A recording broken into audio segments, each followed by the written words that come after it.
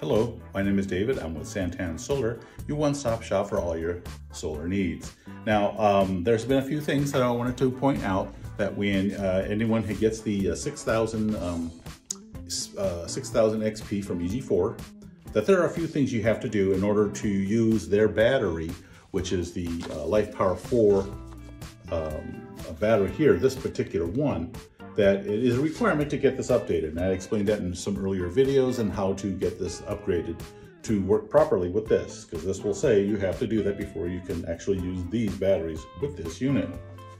Now, the other things I wanted to point out was that once you make your selections and you upgrade your battery, you have it connected, everything's working fine, and then you realize, well, why isn't there any AC output? It says that it's doing it, but it doesn't have any voltage going through there, and you're kind of curious as to why.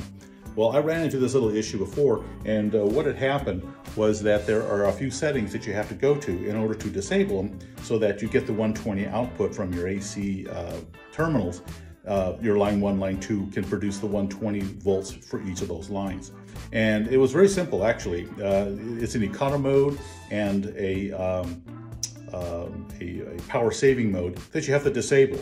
And then once you do that, the 120 volts coming out of your line 1, line 2 output for your loads will then be active, and you'll be able to go ahead and utilize your unit so that you can power your devices and appliances. So right here we got the screen set up where we're noticing we're only getting like 1 volt. It just kind of goes back and forth. We get 60 hertz. So we'll just go and correct that. We'll just go to setting number 20. Setting 20 is where you have the econo mode and your power saving modes.